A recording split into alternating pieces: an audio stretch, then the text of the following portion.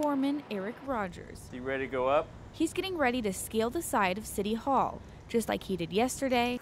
All right, we're ready. And just like he'll do again tomorrow.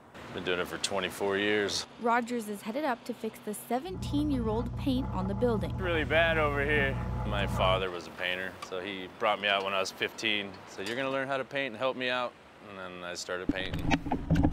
Now he paints hundreds of feet in the air, even doing that tiny detail work that runs up and down every wall. Being up there, it's just like being on the ground for me.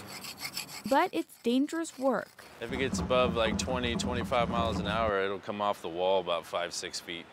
And that's when they call it quits. I'm pulling. At least until the next morning. I've been doing it for so long, it's just kind of like breathing for me anymore. I don't really think about painting, I just keep working. Roller almost fell off. What makes it all worth it? Well, the view is beautiful. And maybe the payday. I like to say I like painting, but it's the money.